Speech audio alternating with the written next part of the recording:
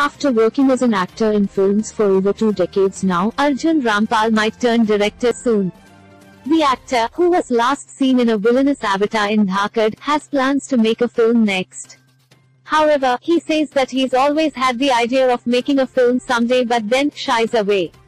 From playing the critical role of Arun Gavli in Daddy or a politician in Rajneeti to a villain in Ra, One in Dhakad, Arjun Rampal has quite many hit projects in his filmography. But now, chances are rife that the actor might don the director's hat.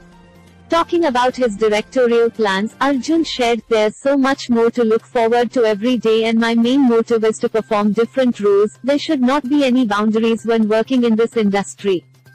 Further adding, "Direction is obviously a great challenge but it is something that excites me and mesmerizes me each time as my every role in a movie that I choose does.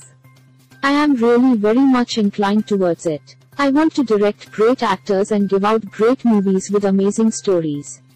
I will surely make best movies if I ever direct one. I have always had ideas for making a film but then shy away." Work-wise, Arjun Rampal has quite many projects in the pipeline. He was last seen in The Rapist in Dhakad. Arjun will soon make his debut in South with a Pawan Kalyan film.